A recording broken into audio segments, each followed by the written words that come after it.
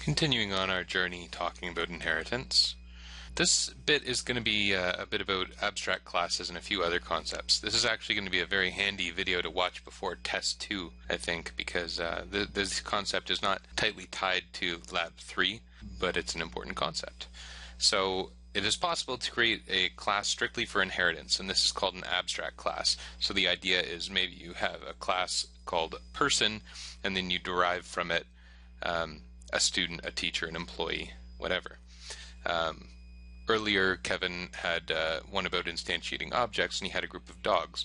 It could be that there's a dog class and then several subclasses that are breeds, and the breeds all have their own features. And you would never instantiate a dog without a breed, you would only instantiate the different breeds. So you could have constructors for the different breeds that would make these useful instances of dog. It is possible to make an abstract class without declaring it as abstract. You would just choose not to instantiate it.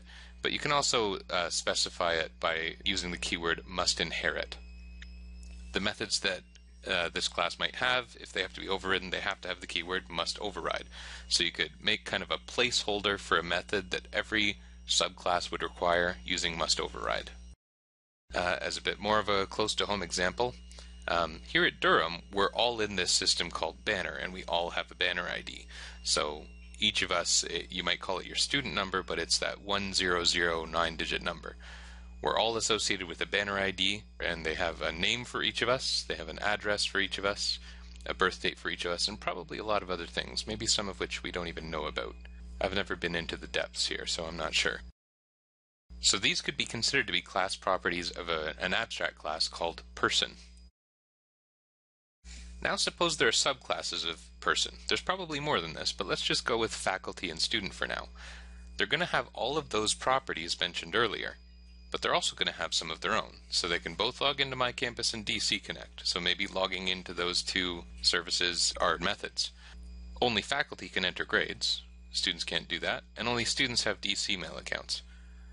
This is probably a good opportunity to remind you that you have a DC mail account. And it seems like DC mail is not very well advertised to the student body here yet.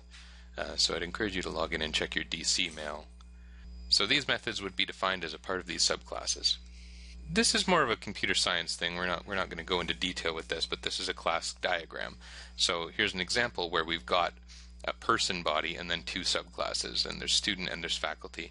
And so person has several properties and methods, and then we've got a student and a faculty subclass that have the ability to log into DC mail or enter grades. We wouldn't instantiate just a person. There's no reason for us to do that, but we might do it for student and faculty. And so it's a bit of an efficiency having those properties on the person. If you like this kind of diagram, if this kind of thing helps you to understand inheritance, I'd recommend a quick Google search for class diagrams. You can see some pretty neat ones just in the first several results. To go back to accessibility, and we've already touched on this when I was going through the payroll class, but you need to be aware of this for your lab, and most people did a pretty good job with this for Lab 2B. So there was a lot of use of friend in Lab 2B, although some people did protected friend and it worked reasonably well. Protected is going to come into play for 3B. Protected means it's accessible from anywhere inside this class or any class that inherits from this class. So you're going to need that for the things that you want the senior piecework worker to inherit. So please do pay attention to that.